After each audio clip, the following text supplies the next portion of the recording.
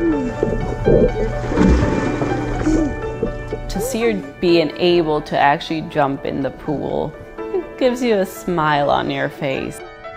We've had a couple very dark years where we didn't see a future, we didn't see hope. Nicole started to have seizures in 2011 at 3 years of age.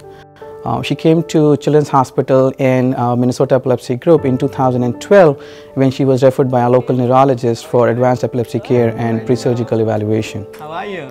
Nicole was evaluated in the epilepsy monitoring unit, and we did try various medications in different combinations which were able to make her seizure free for a few months, but her seizures returned back.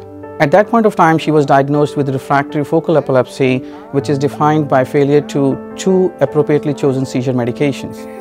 Based on Nicole's history and the results of all the tests done, we were not able to pinpoint an area of the brain which was causing the seizures. At that point of time, she was discussed in our surgical conference when it was decided that she will be a good candidate for stereoelectroencephalography, also known as sEEG. sEEG is more than just a surgical procedure. It's actually a way of thinking, and it's a methodology that really changes the way we approach complex epilepsies. The plan for today is to place 15 depth electrodes into the portions of Nicole's brain that we believe are most likely involved in the development and the rapid spread of her seizures. One of the main pieces of equipment that we rely on for sEEG is the Rosa, the stereotactic robot, which allows us to place each of these depth electrodes with precision.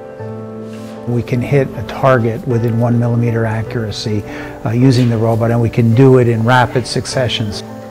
From that, we'll be able to form a very accurate understanding of what needs to be removed or resected or treated in order to eliminate her seizure disorder.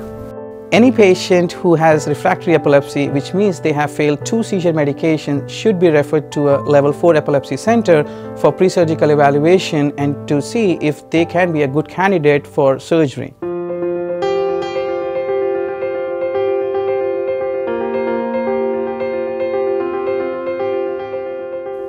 I'm doing good. Yeah. Do I get a high five? Good job. From where we started to now there's just so much that she can do. We're just so blessed to have this new technology that has given her a chance. There's endless opportunities and possibilities for her now.